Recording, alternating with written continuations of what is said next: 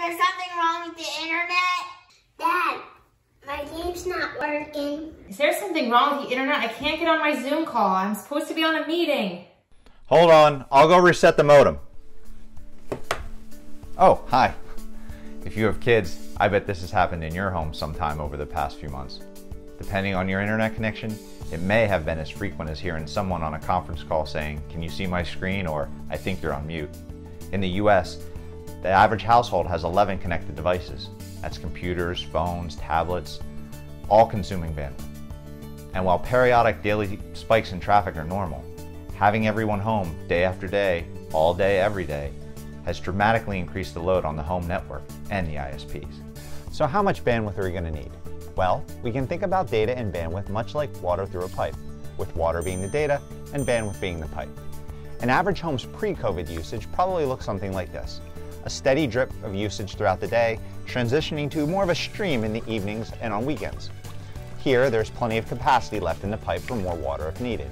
But when COVID hit, the stream probably increased to something like this, and was constant throughout the day with everyone home. Depending on your home bandwidth, this increase might have looked something like this, with capacity still available, or like this, completely maxed out. This is a graph of the data usage at my house since the pandemic began. It increased by about a factor of 4 from January to August.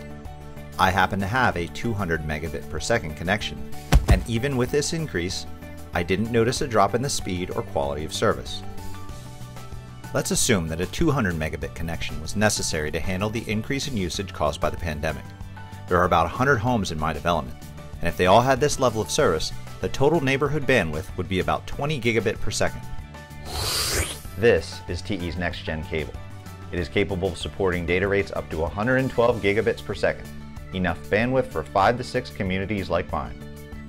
This type of cable is known as Twinax.